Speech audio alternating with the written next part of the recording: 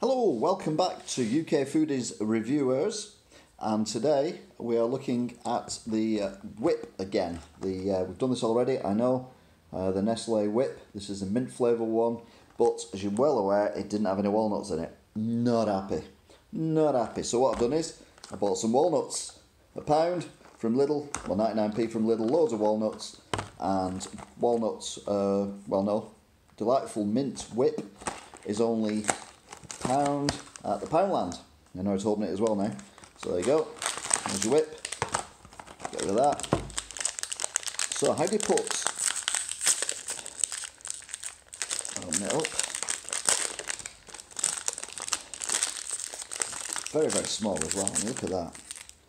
When it's cold, I'm definitely bigger than that. Anyway, how do you get the nut on the thing? Because once are that warm, I'm going to melt it. Oops.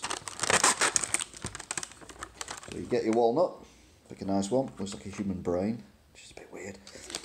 And then you get the walnut whip and you put it on and nothing happens, it just falls off. So, because I'm stupid, don't try this at home, I've got a match. So what I'm going to do is, I'm doubly undoing this, but anyway, let's give it a go. Never say never. No. No. No. There we go. So there we go. We've got a match. We've got chocolate. We've got heat. So what we're going to do is we're going to melt the chocolate a little bit. I don't know if this is actually going to work or not. Oh, there we go. Blow that out. Get the walnut, push the walnut into the soft chocolate.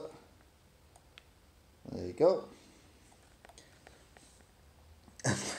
Ladies and gentlemen, I give you, back to its original self, a Nestle mint walnut whip with a walnut on board. Look at that. Beautiful. Now, seriously, don't try this at all, because it's probably got poison in it now and everything. I'm gonna, but I'm gonna eat a walnut whip that I've basically made myself.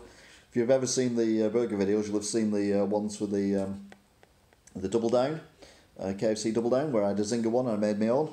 Well, that's what I do. If I can't get what I want, I'll make my own. So I've got my walnut back on my whip, and it's mint flavoured. It's chocolate. It's lovely. I'm going to eat it now. Is it set yet? No, it's not quite set yet. I don't want to burn myself on it. So, sometime later. Right. Walnut whip. It's a proper walnut whip. Put the walnut back. Makes it taste lovely. In fact, I'm going to put another walnut in it as well. So it's a double walnut whip. To be fair, this is probably the best one I've ever had. Then again, it may be the best one I've ever had. So there you go.